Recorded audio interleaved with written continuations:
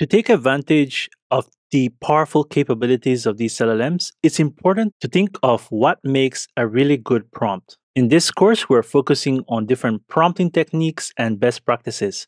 Overall, there are general design patterns that you would like to follow to optimize your prompts for your different use cases.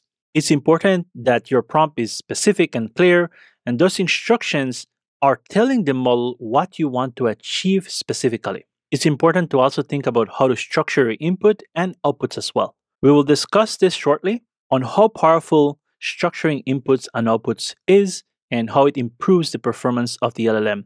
It's also important to think about how to structure your prompt. One common way of structuring your prompt is by adding special characters known as delimiters. We will also provide you some example of how to achieve this. One very powerful concept that you will need to learn as a prompt engineer is how to simplify and break down tasks into simpler subtasks for the model to perform. It's easy to just give the model a very long prompt with multiple tasks for it to achieve, but often the model gets confused about the task, is not able to understand what it should perform because there's way too many processes and tasks that it needs to carry out. Breaking those into different parts will help the model to be able to understand better what you want to achieve. There are different prompting strategies that you can apply here to simplify and help steer the model better to achieve higher quality responses. One strategy is to add demonstrations and relevant context, such as few-shot prompting,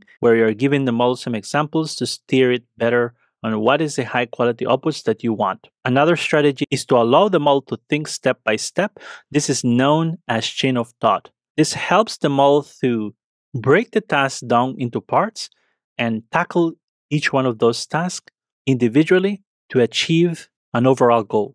We will also be covering this in an upcoming lesson. And lastly, it's also useful to prompt the model in a way where you're trying to elicit effective and efficient advanced reasoning, planning, and tool use. A very popular prompting method for this is called REACT. So as a prompt designer and someone who's optimizing prompts, these are some of the design patterns to always keep in mind for any use case that you're building on top of large language models.